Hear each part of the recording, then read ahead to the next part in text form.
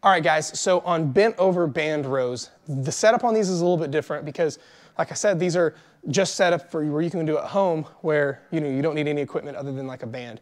So there's two options I'm gonna show you. If you have just a door, what you're gonna do is take your band, take a towel. The bigger the towel, the better as a whole.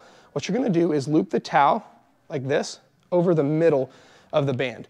Then you're gonna come to the bottom of your door, just like this, feed it under, because now the towel isn't going to get pulled through the bottom of the door. So then you just shut the door like that. So for most doors, Grant, you might zoom in on this or get a little bit closer. So on this, what happens with most doors at home, the towel will not fit through there, so you can do the exercise. But the issue is this door in particular has a big hole or a bigger gap at the bottom. So what you can do is, if that's the case, if your door at home has a little bit too big of a gap, I'm gonna show you another little secret. So what you're gonna do is you're gonna take that towel the exact same way, loop it through this.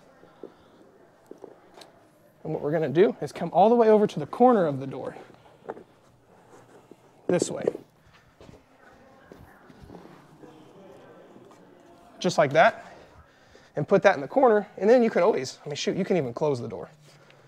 Now, so now we know that band or that towel is not coming through there. So then you can do the actual movement. So on the bent over band row, you're gonna take your band handle, step back, brace your abs, kick back into a hip hinge.